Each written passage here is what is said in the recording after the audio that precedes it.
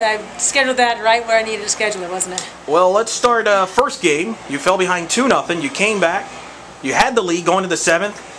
Things didn't go well. Marshall takes the lead, but your girls respond. Lane starts the inning off, gets you going.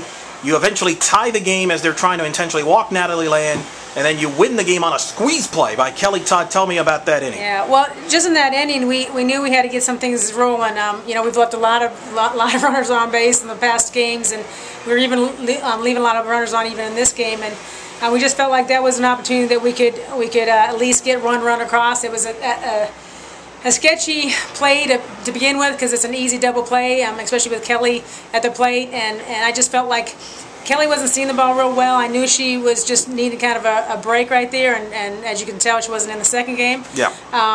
She just needed kind of a break there, and so I felt like that was the opportunity with speed on third base that we needed to take that chance and squeeze her in. And I tell you, Kelly did it no better bunt could you have done than she had in that game. She did a nice job of laying down exactly where she needed it and getting that one run across to help that first game. But it was definitely a team effort overall in both those games. That's the understatement. Second game, you fall behind 4-0. You bring in Ashley Schmidt, does the job. Your senior steps in. You have to play Deanna Rojas at left because you're shorthanded. You decide, though, to call up Haley Douglas's number to hit, and boy, yeah, that's why you won all those games. Got 2 hits for you. Got 2 RBI double there. They really got your game, got you back in the game. Well, that was probably an easiest call I've ever made in my life because that was the only person I could put in that spot. So it sounds like it was a great, intelligent move. That's why I'm here. Yeah, it was. It worked. So I appreciate that, Eric. But we knew Haley. She was going in there with injuries too, and it was like the least of the injuries going in that position, and she did a great job of getting that little blooper behind second base to score 2 and get us ahead in that game, and then being able to lay down that bunt when we needed to and actually bunt for a hit. I mean, that was a great job of her getting that ball down and getting on that situation. So I'm really excited for her. She had some good at bats and got a chance to get in the game and feel good about contributing to the team. She did a nice job in that game. But you look at both games like that, and with as many people we've moved around and D-Row in left field in that second game, and having Haley in the lineup, it was definitely a true team effort in both those games, and I'm so proud of the girls on being able to not see that as a disadvantage of where we were, but be able to step up and do what they needed to make the game our game. And that's the thing. I mean, you get 2 wins shorthanded. Marshall Scrappy could have fought back. You win both games. You get to 500 in conference shorthanded. And the girls, I think, learned something today, that every player literally contributed with your shorthanded, with Abby out, Kelly out. But you fought back. You found a way to win both games. They did. And I see with the players right now, we talk about this all the time, on kind of let the game develop. Before, early in the season, we were just trying to make something happen. We were a little too anxious on the bases and running ourselves out of a lot of plays.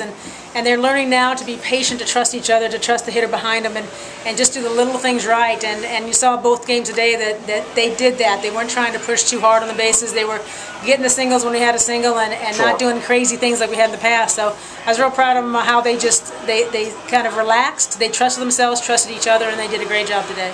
And it helps to have a player like Natalie Land, who is healthy, thankfully, and ties the game up in that second game, making I think, a strong argument for Player of the Year in the conference. With her numbers, the way in the defense she plays, I think you can make an argument she needs to be considered for Player of the Year. Absolutely, and even Player of the Week. We've had very few players on our lineup, anyone, in fact, so far this season, that has had Player of the Year accolades for the Conference USA, and she's definitely one that, game in, game out, she's just so solid. Going 3 for 3 in that first game and just getting key hits in the second game. She's definitely one that should be up with the Conference Player of the Week. Vanessa Perez, I thought, looked very good at the 2 spot, and sometimes when you're forced to make some adjustments in the lineups, you may find some things you did not know, and I think Vanessa's earned some at-bats at that 2 spot. I thought she did handle the ball, played well, really did. Got a big RBI hit, got some good bunts down, makes contact, has a good eye, and maybe you found yourself a 2-hitter there. Well, I think she does so much too. Like you talk about being able to lay a bunt down when we need to, Sure. and she's finding her swing right now. She looks so relaxed at the plate now, more than she had earlier on the season. She's trusting herself and getting those line drives, getting those hits that she needs, and I feel good about in the 2 spot. I think you're right. I think she's really getting a chance to move in there to a position that's going to contribute to help us out in the top of the lineup. You got one more tomorrow, 11 a.m. Eastern. It's a 2-part question. Number 1, will you be any healthier going into tomorrow? And then number 2, the mindset going in. Now, you try to get a sweep, but it's a Marshall team that they're going to be desperate. They're going to come out to win because they need wins to try to make the conference tournament.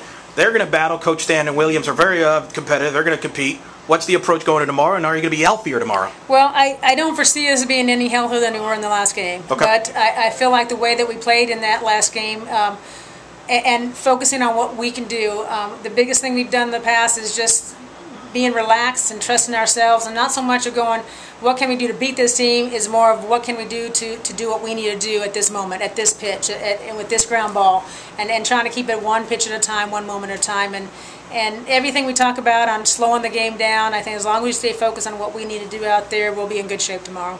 With or without the injuries, we'll be in good shape. Got a battle on there. Coach Cromwell came by, said hello, was on the great. air, and you get a nice another win. So every time we have coaches, we need wins. Yeah.